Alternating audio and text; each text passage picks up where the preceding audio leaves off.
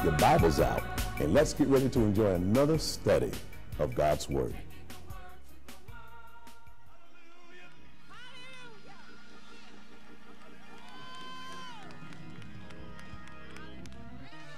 The Lord is great and greatly to be praised.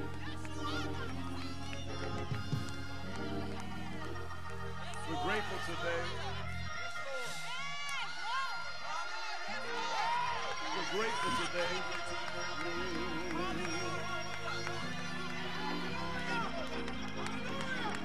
When I think about it, just touch somebody and tell him he's a great God. He's a great God. Come on, touch somebody and tell him he's a great God. I want to take a moment and welcome those that are tuning in from literally all over the world. We're grateful that we can stream these services live and people connect with us from around the world. I want you to know you're in the right place at the right time. The presence of the Lord is here right now. And I welcome you to the auditorium of Word of Deliverance and Ministries for the world. We trust God. We believe God. We worship the Lord. We've come to praise the Lord. And we encourage you to praise the Lord along with us today. I found out the more you praise Him,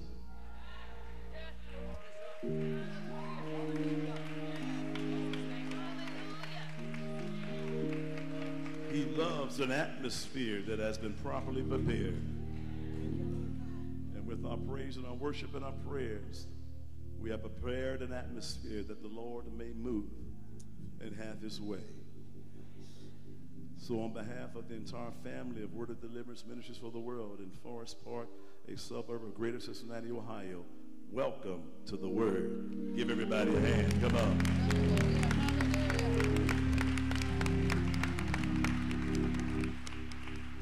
Today we are tremendously blessed. It's amazing how the Lord allows us to meet people from all over the world, meet some of His greatest teachers and preachers and servants literally from all over the world. And today we have a preacher here that we recognize as one of our brothers. Amen. And we love him. You know him. He's no stranger to us. And so we're not going to act like we are introducing some new person that you don't know. You already know him. And I'm just glad to be presenting unto you our dear brother, Elder Rick. We call him Soup Campbell. Give him a hand as he comes. Come on.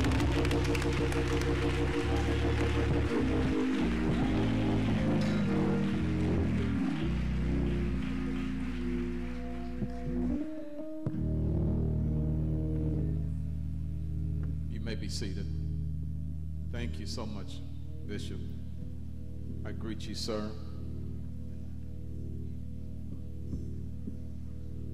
And your beautiful, wonderful, precious wife, our sister, Dr. Valda.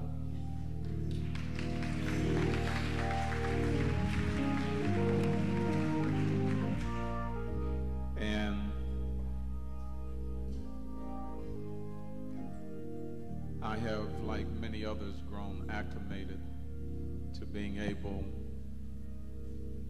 to greet and to see the Hilton's mother and father, and I can't see them anymore. But I am thankful, along with others who are here, that I do get to see the beautiful young lady, Mother Bostick, and I greet you today.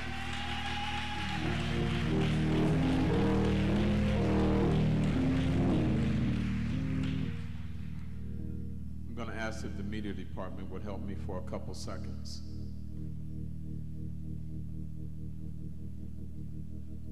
I have something to share with you.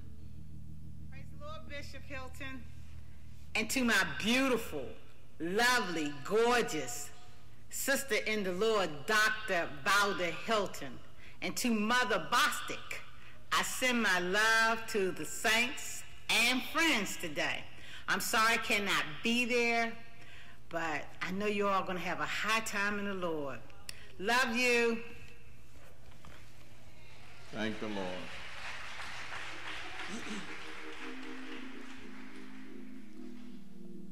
I want you to pray for me today that the Lord helps me, and I also want you to pray for me that my wife does not carry out a threat that she gave to me, that if I ever come back here without her again, she's going to do something to me.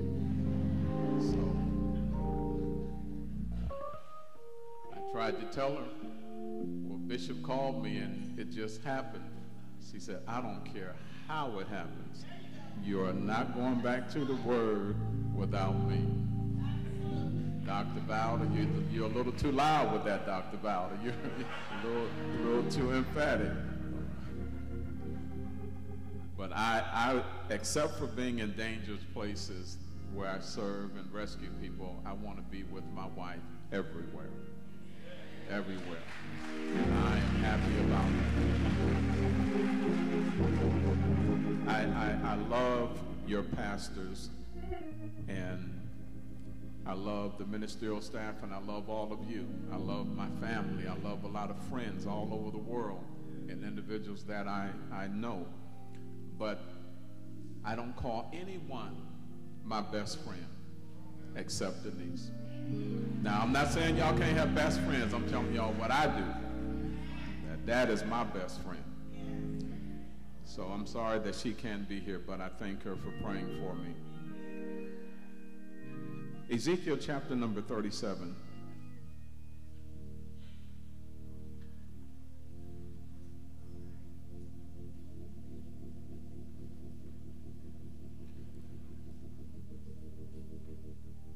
In St. John chapter number 1. I am thankful that the Lord blessed Bishop and Dr. Valda to go to Detroit and to represent and to be a part of the celebration for an American icon and legend that touched and affected people all over the world. And we can get lost, and even the media can get lost in the gifting that God gave Aretha Franklin to sing. And we're not just talking singing gospel. We're not just talking about singing what we call secular music, but we're also talking about classical music. And we can get lost in that because she was so gifted even beyond our words. And we can forget that this woman was a blessing to all of us who are in here today, black, white, Italian, Russian, whatever you are here today or listening to this program, that this woman helped to break down racial barriers. This woman fought for civil rights, equal rights. She put her life and career on the line.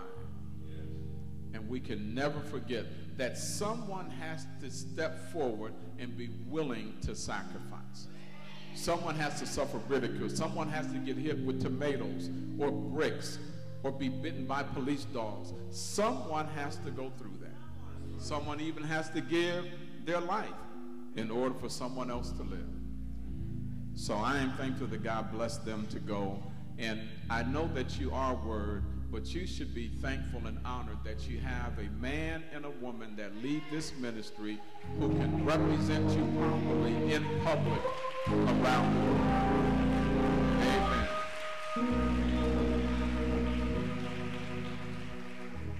Because the reality is we've got some female and male thugs and crooks in pulpits. Some of you are a part of the Word today because you wanted to get away from one of those ministries. Aren't you glad that you're no longer there and that you're part of the Word? And you can hold your head up high and be proud.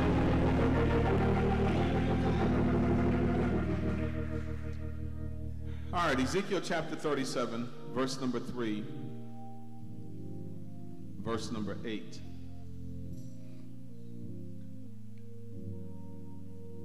And then St. John chapter 1.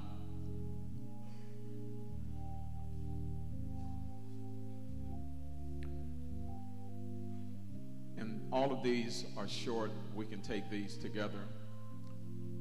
Ezekiel, one of those books in the Old Testament that does not get much action from us. He says in verse number 3, and this starts with verse number 1 and 2, but he gets to verse number 3, and there's some communication from God. And he said unto me, together, son of, can, and I, O Lord, thou knowest. And verse number 8. And lo, the came up upon them, and the conjunction, but in St. John chapter 1, familiar, verse number 1, we start there with the beginning. In the beginning was and the Word was, and the Word the same. All things were, and without him was not that was made. And that's as far as we're going in verse 3.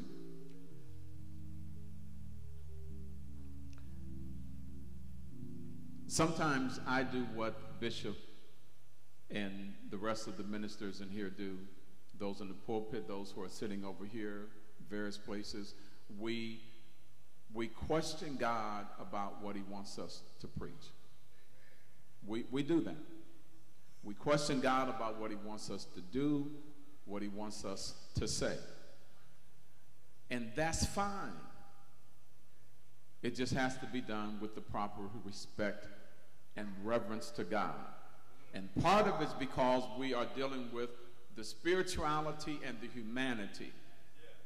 And we struggle with things. Even Jesus in the garden himself, he struggled. I want to save them. I want to save these people. I want to deliver. I want to bring about salvation for them. But is there another way that I can do it without going to this cross? I want to save them. I just don't want to be separated from you. We talk about the cross. We talk about the beating. We talk about the blood and the birds pecking his eyes out. We talk about the soldiers and the abuse that they did to him, and the spitting on him and slapping him around. We talk about him being stretched, and then the nails going into him and the sword going into his side. We talk about all that pain. We talk about all of that. We talk about the difficulty that had to be there when the sin of the world then and all the sins to come were dropped on him. We talk about how terrible all of that was, and it is true. The communion is going to take place today. This communion is birthed by what he went through at Calvary. But none of those things that I described, listen, none of those things that I described were really painful. What was painful was when God left him. That he didn't. When they were beating him, when they put the nails in him, he didn't cry out, my God. But when God left, when God pulled back and left him, my God, my God. You and I can go through anything, endure anything, if God is there. But when I feel like you've left me, You and I have experienced some moments where it felt like God was not there. You're reaching for him. You're trying to find him. And that's horrible. And you start, Lord, what do I have to do to get? Do I have to take communion? Do I have to repent? What do I have to do? Because you don't ever want to not feel God's presence. You always want to feel God making a hair crawl on the back of your neck. You always want to feel God when you're driving down the road in your car. You always want to feel God when you're at home by yourself and you are in prayer for somebody else. You ain't asking for no money. You ain't asking for your toe to be healed. You ain't asking God to help no child. You're praying for somebody else. And you're agonizing in prayer, and you're leaning on the couch or on the bed, and then on the other side, you feel the couch sink down beside you, as if God is saying, I'm right here beside you. I'm right here with you. You want to always feel him and know he's there. But when God backs away, and you're by yourself, your Uncle Festus and your Aunt Maggie can't help you then. That's when you go to God and say, Lord, I don't want you to leave me. So we have questions. And on a Communion Sunday, this message, I know it's from God, but I still have questions. But that's not going to stop me from doing some damage to the devil. I want to speak to you from a message that is titled, The Resurrection of the Dead. Bishop, when he was up here, just spoke about death. We were talking about Lady Aretha Franklin. I mentioned his legendary and wonderful parents, who caused the gospel from this house to go all over the world. Their son and Dr. Bowden in Paris not long ago. Some of you who have traveled like I have, we've gone places that our parents never dreamed of. And that's one of the reasons why we should do whatever we can for our mothers and fathers. Don't be a bad child. Don't be a child that's not appreciative. Don't be a child that acts like, yeah, but I got a college degree and you ain't made it to the 5th grade. That's because I was keeping you alive. That's why you were able to go to college. I suffered for you. My mother would not let us pick cotton when we would go south from Ohio in the summertime, because she had to do it for a little bit, and she said, then she learned how to cook. She said, I told my grandmother, I want to help you cook so I can be in the house. I don't want to go in the cotton field anymore. But my mother determined, none of you, when you come south for the summer, you're not going to ever pick cotton. You can work out there on the farm. You can kill the hogs. You can pull up the sugar cane. You can do other things, but you're not. So they went through things for me, and as a result, my mother and father did not graduate from high school. I have 3 older brothers and sisters. They did not graduate from high school. I was the first one in the family to graduate high school, to go to college, to get a degree. But it wasn't because I was so smart. It's because somebody else suffered for me to have an opportunity to shine, and I determined I'm not going to blow it. If I'm standing on your shoulders, I am not going to blow it. I'm not going to be some fool, some idiot who's going to school for free and can use a calculator in school and flunk math class. It's not going to happen. So when that death is there for others, when there's doom situations for others, when there are problems for others, and God graces me and you to have a resurrection, to bring us back from death, from doom, from the brink of destruction, back from things that are in our body and sickness. When God blesses us to be able to have us hear his voice, it's it's a blessing to be able to hear from God. This ain't no just church stuff. When God can speak to you when you're in the middle of Macy's, when God can speak to you when someone is telling you that you're being fired, when God can speak to you and tell you to stop your car when the light is green on your side, when God can speak to you and you hear it, that is a blessing. Because God knows a truck is coming through the intersection. God knows how to keep you alive. Let us hear when God speaks. Sometimes God is telling you, shut your mouth, and you can keep your job. Sometimes we just keep on talking. Well, I'm a miller, and we millers don't shut up. And you millers don't have a job either.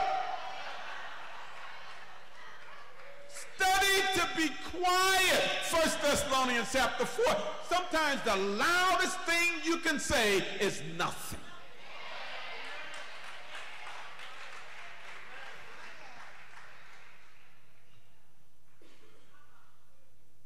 Ezekiel the prophet, according to Ezekiel chapter 1 and verse number 1, it is the 30th year, the 4th month of the year, and the 5th day. And he is down by the river of Kibar. And something tremendous happens that everybody in the Word wants. God does something. He communicates with this man, look at this, who is in captivity. He's not in the Ritz-Carlton. He's not in Word of Deliverance. He's been snatched from his homeland. They're in chains. They have been told not to worship the way they normally worship. Today we were in the spirit of worship. Thank you, Lord. We're able to freely worship in here. They can't do it in some parts of Pakistan, in China, and other places. But you can lift up your hands and you can give God glory. You can open your mouth and give God praise. You can say Jesus as many times as you want, and nobody's trying to kill you. They're not going to put you in jail. You have freedom, and we often don't take advantage of it. I don't feel like saying amen right now. I don't feel like saying hallelujah right now. Well, do you feel like being blessed right now? Do you feel like being delivered right now? Do you feel like God giving you money right now? Do you feel like God protecting your child right now? Do you feel like God looking out for you now for what's going to happen in 3 hours and he's going to keep you alive? Do you feel like giving God some praise, some worship, some adoration? Do you feel like thanking God for giving you a resurrection from dead works, from backward stuff? Do you feel like giving God honor? Because if you really feel like it, you don't need us to tell you to do it all the time. You don't need the choir to be singing to you and pumping you up. You don't need a guitar playing and the drums going on. When I wake up, I will say, bless the Lord, oh my soul, and all that is within me. I didn't have to get up. And I didn't have to be able to move when I got up. I didn't have to have food when I got up. I didn't have to have respect when I got up. God could have let folks see what I did last week. But he covered it by the blood, by his grace and his mercy. Aren't you glad God doesn't reveal to other people all the stuff that you and I have done wrong? God covers stuff. Because God knows you acted a fool, but there's still good stuff in you, and he's not going to let that kill you and destroy you. And some of the stuff that you have done, God resurrects it from the dead. Yes, you had a child when you were 15 years old. Yes, you went to jail, and it was all in the newspaper. Yes, someone saw you at the strip club. Yes, you were cussing them out and didn't know that somebody else was watching, or that they had the video on, like the sister back there videotaping. I'm gonna make sure I say the right thing.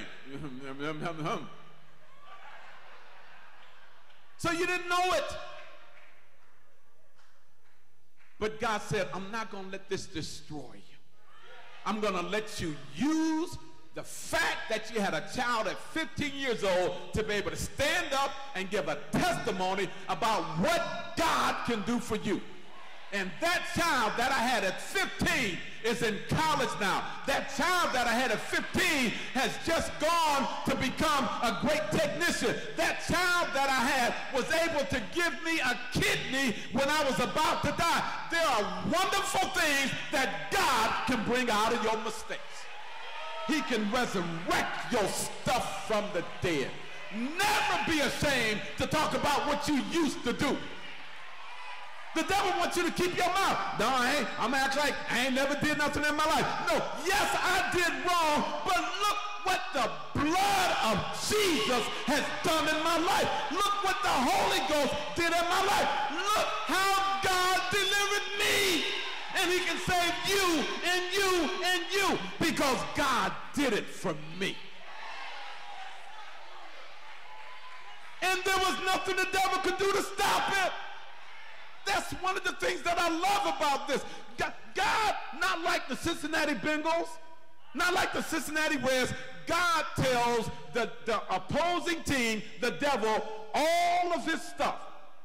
He shows him what he's going to do. You don't do that with other teams. The football team's playing today, they're not going to say, okay, look, here's our playbook. You can go ahead and read it, and we'll see you on the field.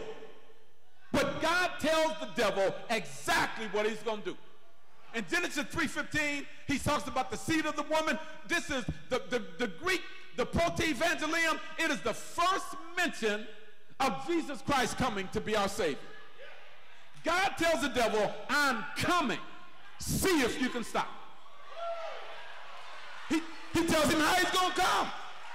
Isaiah 7:14, 9:6, behold, a virgin shall be with y'all, and his name shall be called Wonderful. Tells him his name. Give him all of it.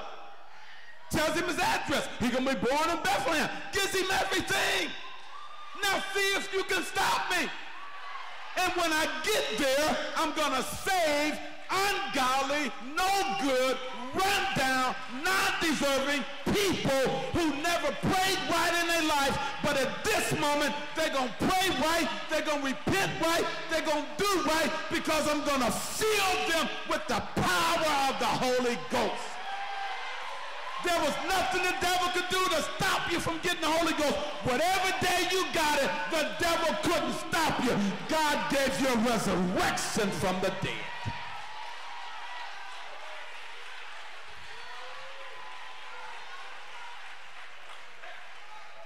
I'm so glad that the devil has a job. His job is to fight you and me, to fight this man and woman. Our job is to win. The devil got a job, I got a job. He fights, I win. Yeah, y'all caught it now. That's right. You are a winner. You are a winner. You are a winner. You are a winner. You don't lose. Yes, you had a bruise. A bruise don't mean lose. A bruise means I got evidence of what I went through. But the fact that I can stand here today says I have been resurrected from the dead. And I'll never stop talking about Jesus. I'll never stop praising him. I'll never stop worshiping him. I'll never stop adoring him. Never. Grown man, worship God. Woman, worship God. Child, worship God. Let the balcony worship God.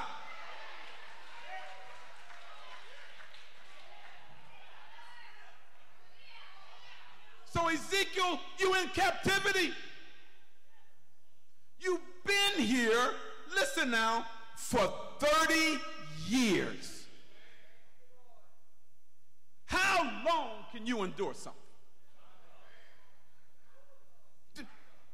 The devil, they're in captivity 30 years and still trusting God. And in captivity, this is what the man says in chapter 1 and verse 1. He's down by the river of Kidron, and he says, the heavens were open, and I saw visions of God. You don't have to be at church on communion day. You don't have to be on a 22-day fast. You don't have to be around all of the folks who are going to church in limousines and Rolls Royces. You don't have to be where all the cameras are with the Aretha Franklin or the John McCain funeral. You don't have to be there. You can be in a bad state. You can be in captivity. You can be in one of the worst parts of your life, and God can still visit you. God ain't waiting for all your stuff to be fixed. He's busting right up in your stuff and saying, I'm right here. I'll give you visions from God. I'll visit you in your captivity. We got visions of God. And when God gives you those visions, many times you stand up and you say, now I know that I can make it. Yeah, but your body is riddled with the disease. But God said that I was going to make it. But the doctor said there's nothing else they can do. That's true. But God said, when God gives you a vision, you hold on to that vision. You hold on to that faith. You step out there. I'm not walking good right now, but Thursday is coming. That's right. I know I don't look so good to you now, but I'm telling you, sometimes you're in night school, and people don't believe you're doing anything, and you're in night school, and then October the 3rd comes around, and you're walking across the stage graduating with a master's degree. I didn't know you went to school. That's right. You didn't have to know, but I knew that God had given me visions.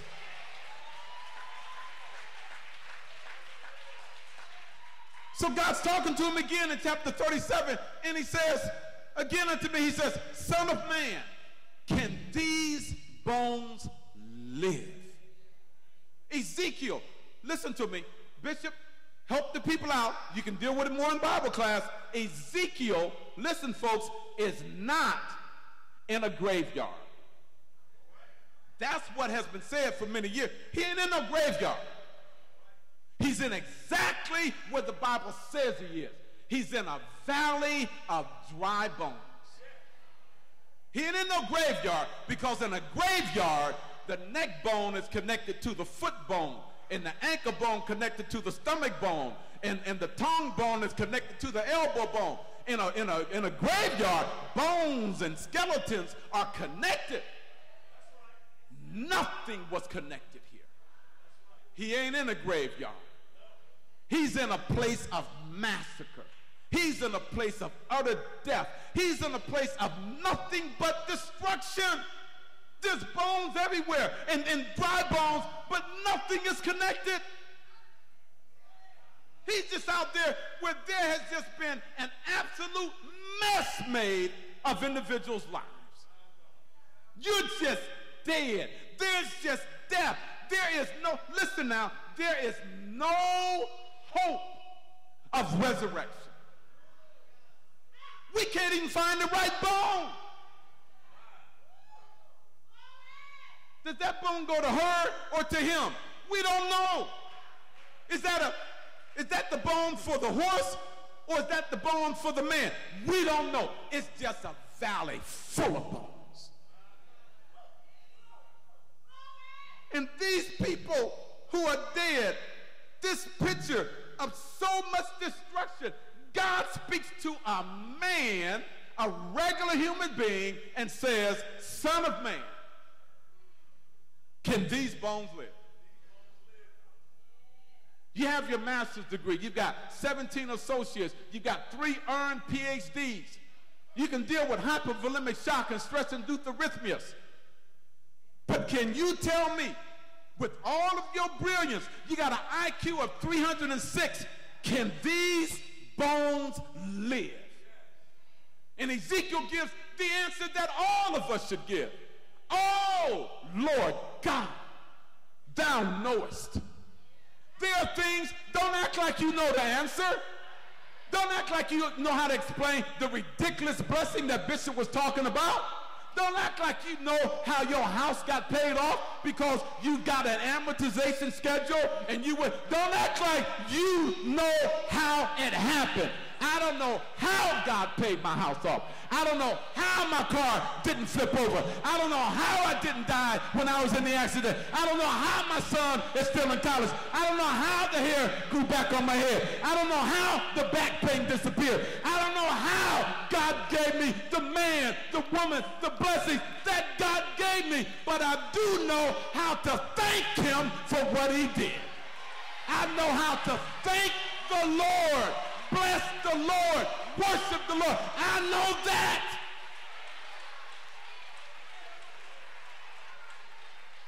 I know that whatever happened, God is responsible.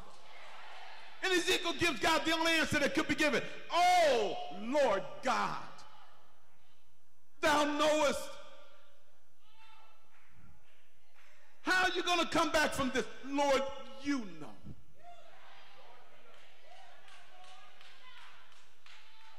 Even though God does resurrect things, I've got to say this again. I'm thankful for Bishop and Dr. Valda.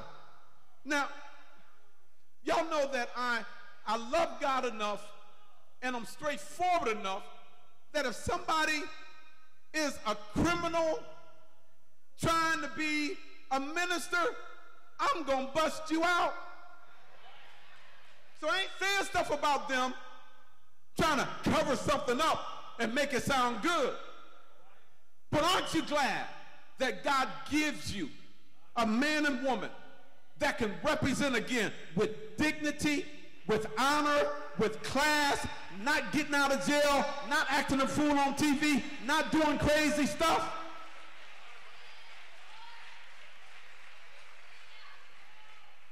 There are a lot of individuals that I love and respect.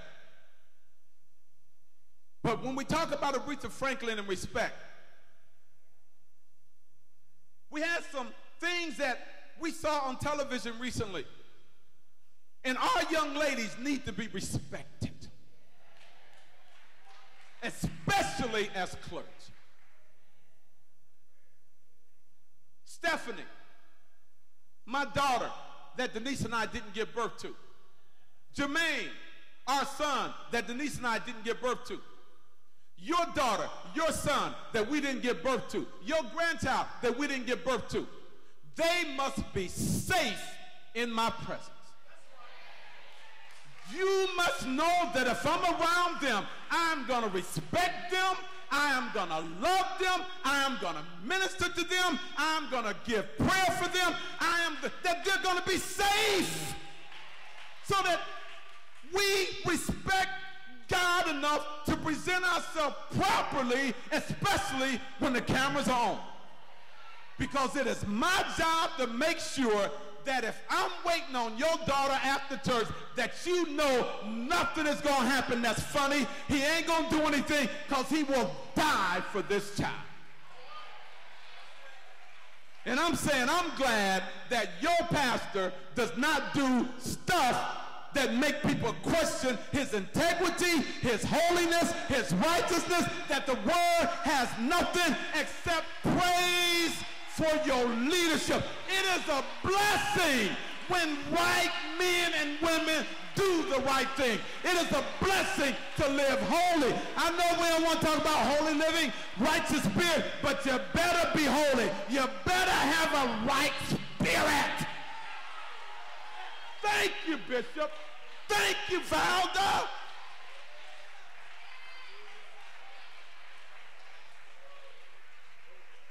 And I know that we can make mistakes, but some things ain't no mistake.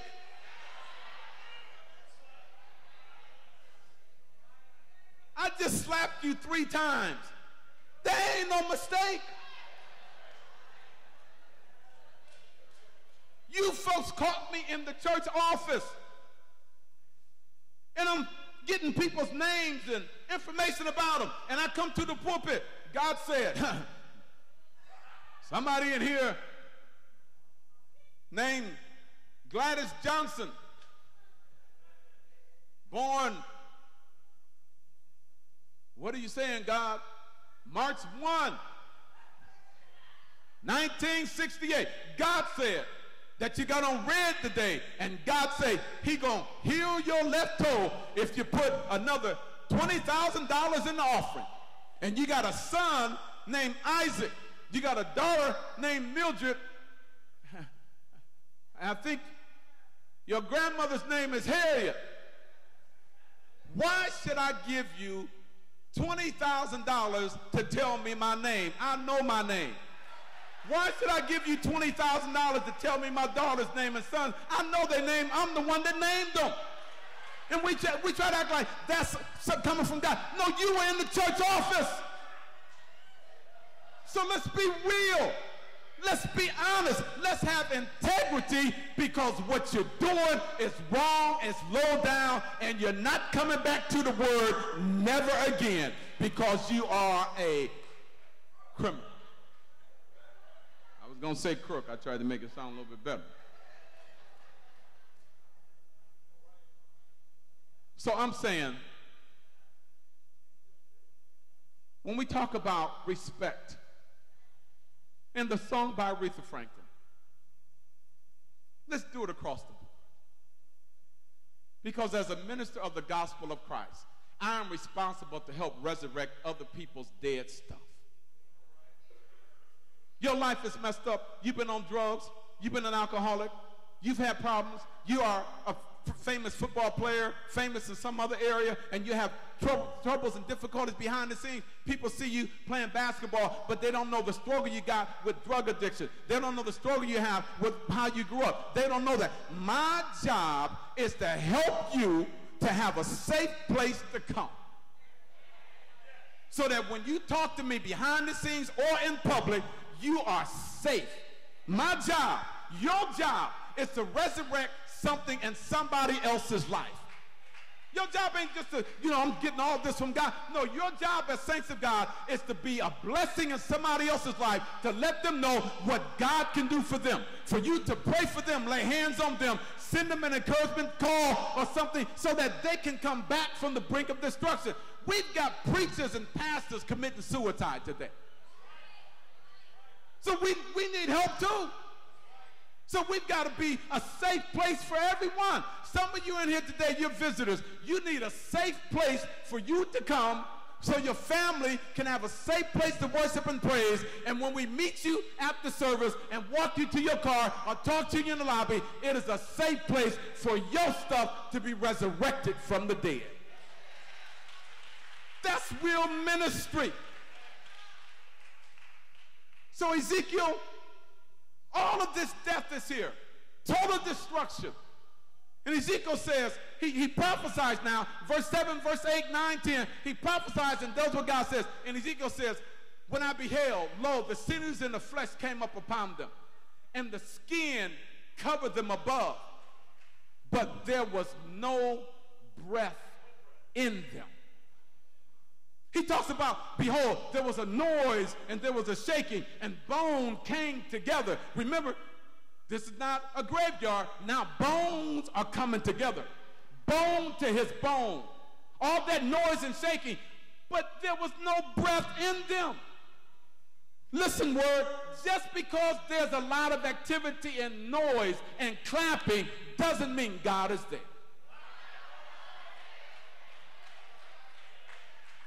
Just because somebody riding around in a fancy car don't mean God is there.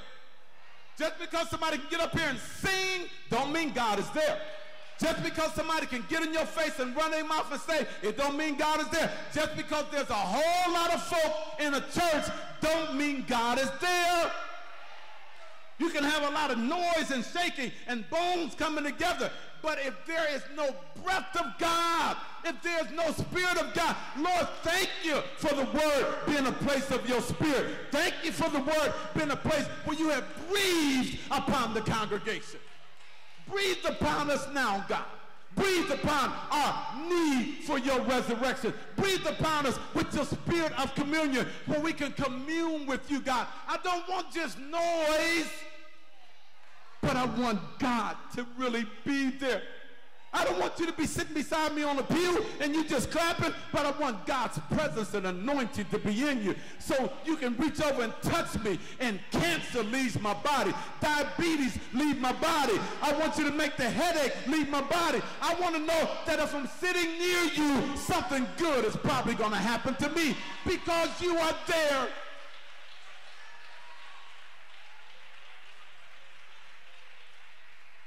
Because we got to be brought back from the dead. From the very beginning, God was saying, your life is in my hand. John 1, all things were made by him.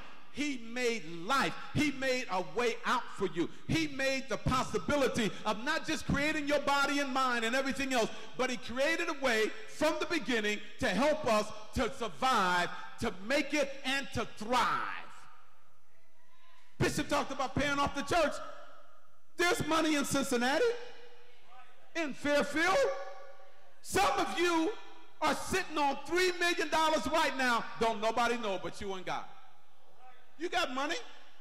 Bishop Brazier in Chicago built a church that seats almost 4,000. They've got 20-some thousand members. They paid the church off in 10 months. There's a church in D.C. that I saw that cost $28 million. One of the members of the church wrote a check. All right, Word, start writing your check. Some of you folks, God's trying to release the blessings for this church through you. Some of you, God is saying, what I'm about to do, Bishop talked about it, the ridiculous blessing, the blessing beyond words that I'm about to do to you, I'm going to trust you with it because you're going to sow into this ministry heavily under the anointing of God. Even today, every one of us in here, we need to bring an offering to God. Today, we've already given, someone put some money down. I'm going to put some more down. But we need to give a financial offering to God. But I'm not talking about that right now. I'm talking about you offer to God yourself. Give God yourself, your spirit, your mind, your heart, your will. And God can resurrect stuff. People will see it resurrected. And God will open up the windows of heaven for you. Even if you don't have money, God will bless you in other ways. But you need money to keep a business going. But without money, he still can bless you. You can lay hands on this pulpit, lay hands on this stage, and say, God, I want you to open up blessings today. I want you to do, even if you don't have it, God opens up somebody else's pocket. But you're all being blessed. So let's give God an offering. Lord, before communion, I give myself to you. I recommit myself to you. I give you my heart, my praise, my lips, my word, my strength. I give myself to you, God, because you gave me a resurrection from the dead. Some of us had food stamps. Some of us ate bologna all the time. Some of us had government cheese. We didn't always go to Papados. And don't be ashamed. No, I ain't going to let nobody know that I had that powdered government milk. Well, I survived on that government milk. And I'm standing before you today because God gave me a resurrection. Now that I can do better, my offering is going to be better. My money giving is going to be better. My praise is going to be better. My worship is going to be better. Me treating you right is going to be better. Me getting committed to this ministry is going to be better because God made me better. In your life, in closing, son of man, woman, can your bones live? The devil says, no way. She doesn't even know where her leg bone is. She doesn't know where her thigh bone is. He doesn't even know where the cartilage is. You don't have to know.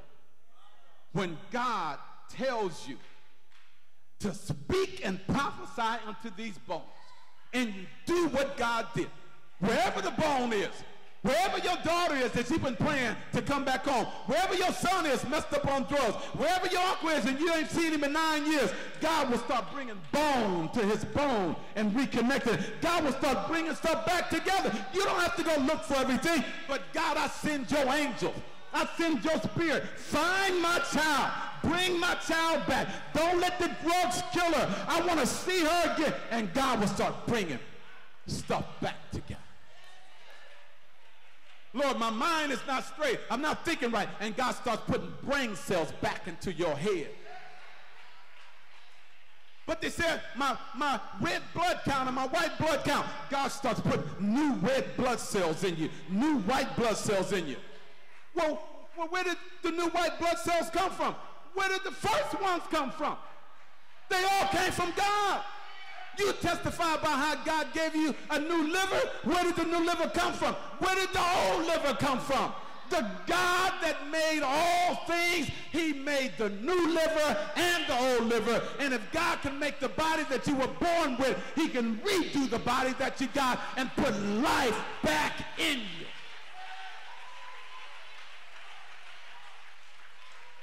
You can live. In 2 Kings 4, 34 and 35, there was a boy that was raised from the dead. In 1 Kings 17, verse 21 to 23, there was another boy that the prophet raised from the dead. 2 Kings 13 and 21, the prophet was already dead. They took a man, he was dead, threw him into the tomb. He touched the tomb of the prophet, and he got up from the dead. In Luke 7, 14 and 15, there's a processional going on for a funeral. Jesus sees it. He walks by, touches the casket, and that boy, he gets up from the dead.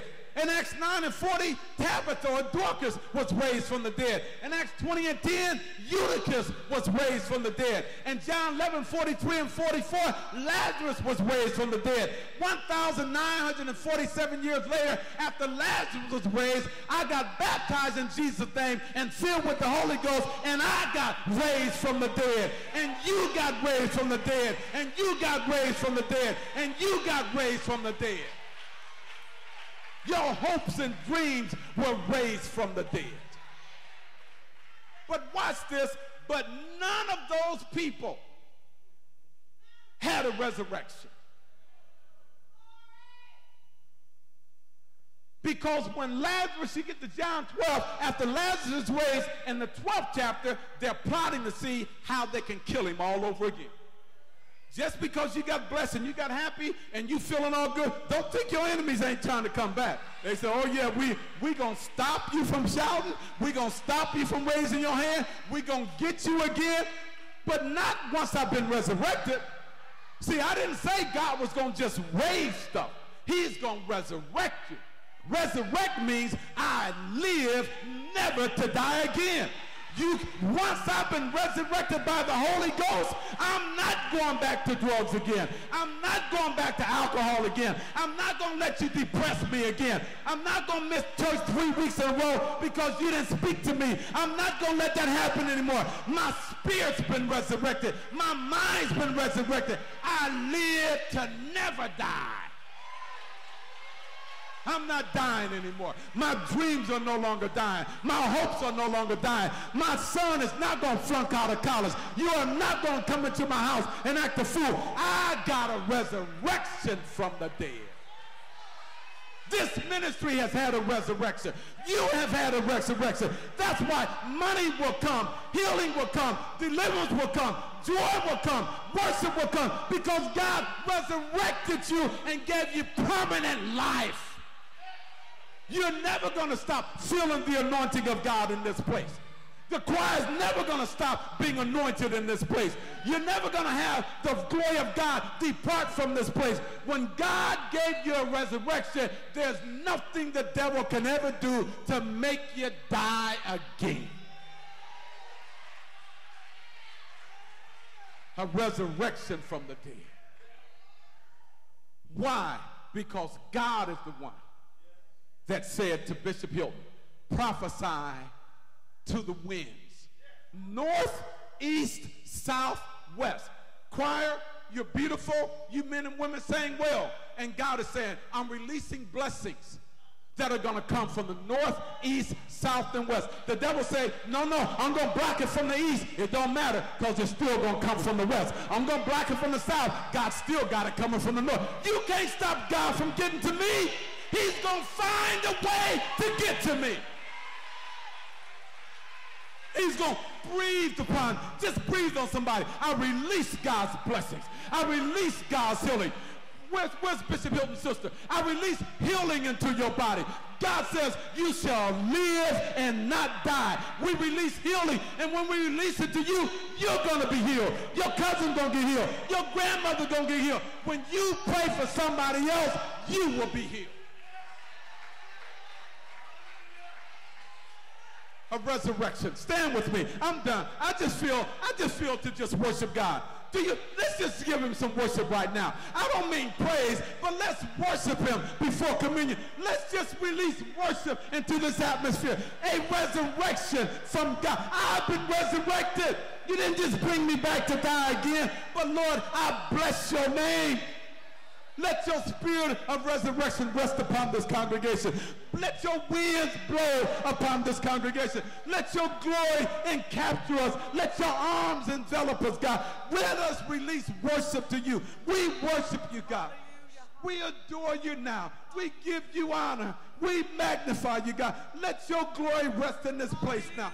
We have a resurrection, God. We're not just coming back for a period of time, but we're going to keep on going. We're going to keep getting better, keep getting stronger. We'll use our help to magnify you. We'll use our money to magnify you. We'll use the strength in our feet and legs and arms to magnify you. We'll use our automobile to magnify you. We'll go to college to magnify you. We'll go back to night school to magnify you. We will bless you on our job. We will bless you in our home. We will give glory to you, God.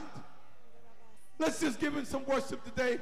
Open your mouth and worship this God that we're about to commune with. You want God to give you something in communion? Let's give him something. Let's release it to him. Let's give it to him. Let's give him worship. Let's give him adoration. We worship you, God. Before the communion, we commune with you. We open our spirits to you. We open our hearts to you. We give you the ability to speak to us, and we will hear you, God, and we will speak to the bones that are in our life. We will speak to the dryness that's in our life, and we will see you cause a resurrection, God. Breathe upon us now, and let your glory rest. In the name of Jesus. In the name of Jesus. That's right. Just talk to him. Just for a moment. Just talk to him. Your resurrection. Just talk to him. We're going to commune with you, Lord, because you came to us first. From the very beginning, you had us in mind. You made all things, and that included me. And you made this moment and this day of communion for us to be able to be with you in your presence. Come, Bishop. We give you honor today, Lord, and we thank you that at some point in our life you spoke to us and asked us, can these bones live? And we said to you, we don't know, but we know that you knew, God. And when we arrive home today, whether we're in the choir or on the main floor, we're going to see the fruit of resurrection power. On Wednesday of this week, we're going to see the fruit of resurrection power. I didn't just come back. I've been resurrected. I've been made new. And I cannot ever die again. Give God praise as your bishop comes in Jesus' name.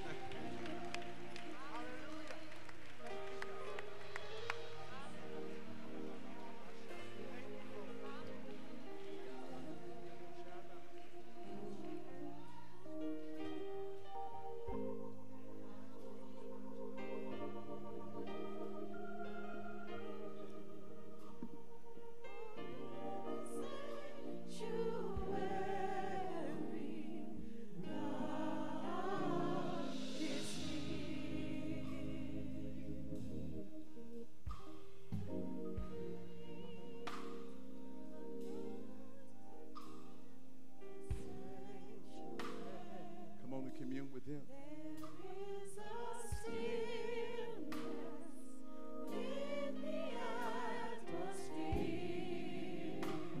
Come on and commune with him.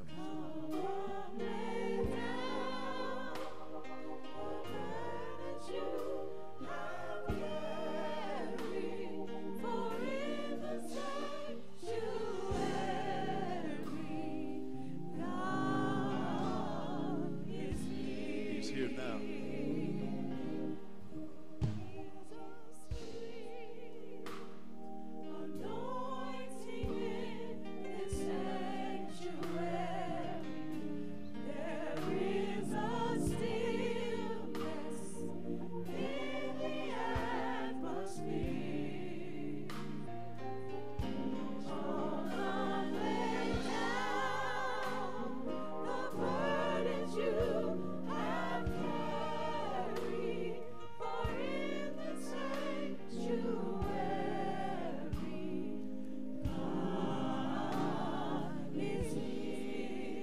Certainly, we have been fed through this man of God today. How many know the word of God bless this house today? Have you received it? Have you received it? Have you received it? As you continue to worship, we're going to flow right into this communion.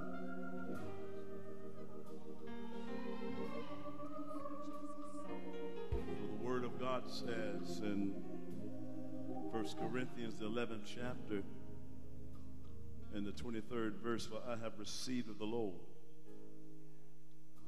that which also I delivered unto you, that the Lord Jesus, the same night in which he was betrayed, took bread. And when he had given thanks, he brake it and said, take, eat, this is my body, which is broken for you. This do in remembrance of me.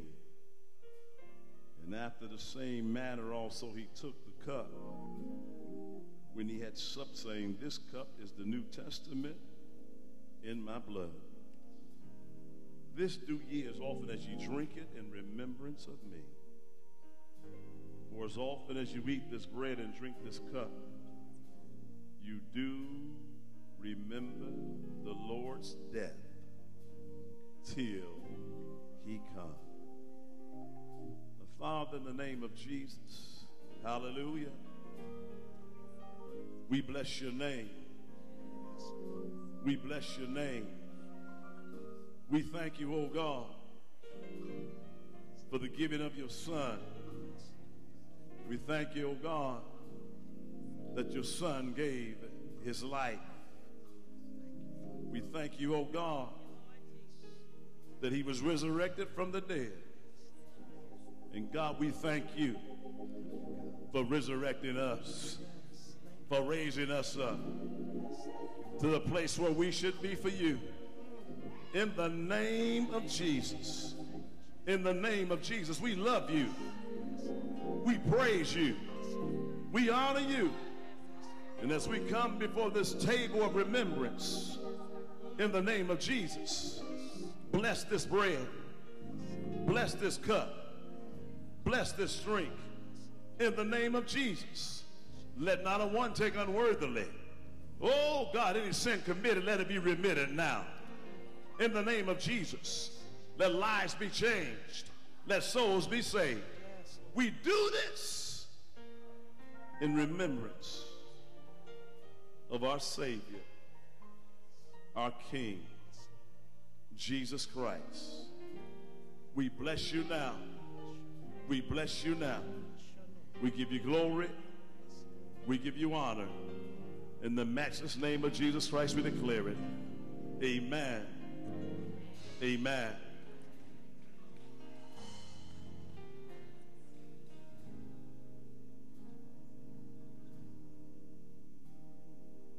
The blood that Jesus shed for me,